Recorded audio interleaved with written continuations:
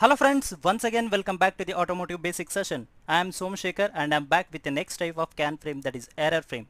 Now we will see the structure of error frame, since in previous video we have understood that the purpose of each frames in a CAN protocol. So let's begin with the error frame. I hope now you all know an error frame is generated by a node that detects an error in CAN network. The error frame consists of different fields: an error flag field, superposition of error flags, followed by an error delimiter. The same you can see in this picture, the error flag field and the superposition of error flags and the error delimiter. The error delimiter consists of 8 recessive bits. You can see here. This allows the bus nodes to restart the bus communications appropriately after an error. Here in error frame, the important point to be remembered, there are two forms of error flag fields. This field I am talking about. The form of error flag field depends on the error status of the node that detects an error. You may ask, what do you mean by error states? Friends, in CAN network, the nodes will be in error active and error passive state based on their transmit and receive error counters, formerly called known as TEC and REC counters. Suppose if the error active node detects an error in a CAN network, then that node interrupts transmission of the current message by generating an active error flag. And if a error passive node detects the error in a CAN network, then that node transmits the passive error flag to interrupt the current message transmission. Friends, the another important point to notice here, you can see in this diagram, the bit sequence actually violates the bit stuffing rule. As you can see, what bit stuffing rule says for us, after 5 consecutive bits of equal polarity bits, opposite polarity bits must be introduced into the transmitting bit stream. For more information about bit stuffing, please watch my bit stuffing video. So what happens here? Now I'm going to tell you when these 0 to 6 bits will be generated.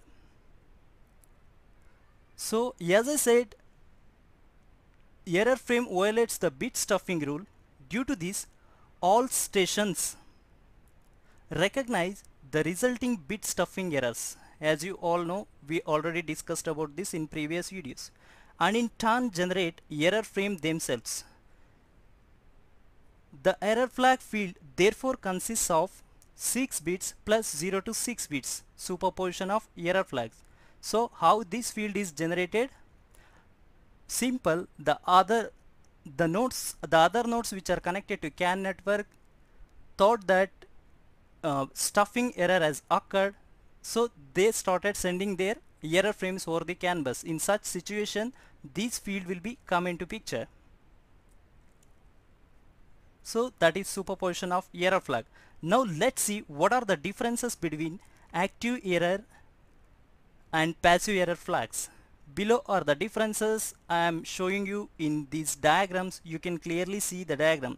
The structure of error frame which is sent by the active node looks like this. You can see here in previous slide I have explained about error flag and when this will be introduced in the CAN network, when the active node finds the error in the transmitted message. So you can see the structure of the frame: 6 dominant bits, again 0 to 6 dominant bit, that is superposition of error flags. Coming to the passive error frame format, you can see if the passive node detects the error in the CAN network, the passive error frame structure looks like this. That means